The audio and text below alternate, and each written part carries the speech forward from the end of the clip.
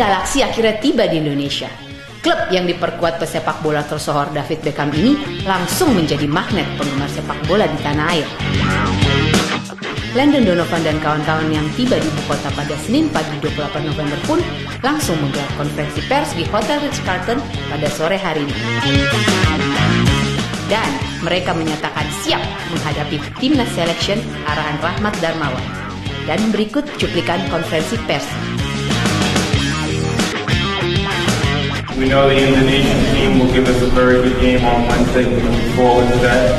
And I can speak on behalf of the players and our coaches that we're real excited to be here. It should be a lot of fun, and we're excited to be the MLS champions. We're very happy to be here.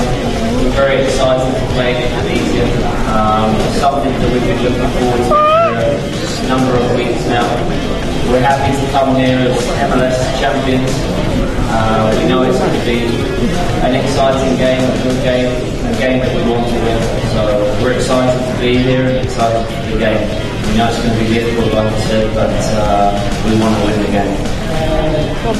No, it's been great so far since we came here. We enjoyed the few hours that we've been here, so I think all the players are certainly looking forward to the next few days. And certainly the game on Wednesday.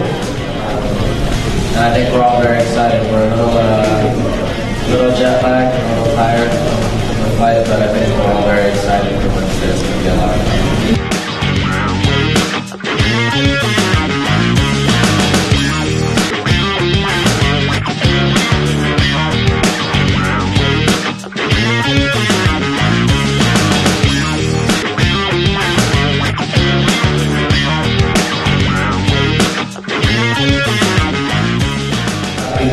Mereka menyatakan kesiapannya untuk bermain pada tanggal 30 karena ada satu motivasi yang luar biasa yang mereka ingin tampil di pertandingan ini, mengingat pertandingan ini adalah pertandingan besar dengan para pemain-pemain bintang yang mereka selama ini sering dengar namanya.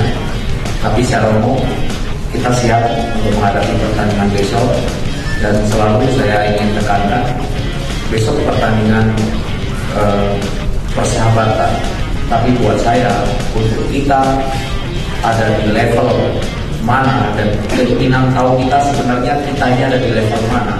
Maka pada kesempatan ini juga perlu saya tekankan, saya dan kita semua sekali lagi akan berusaha untuk bermain untuk menang. Terima kasih. Tapi buat besok aku siap dan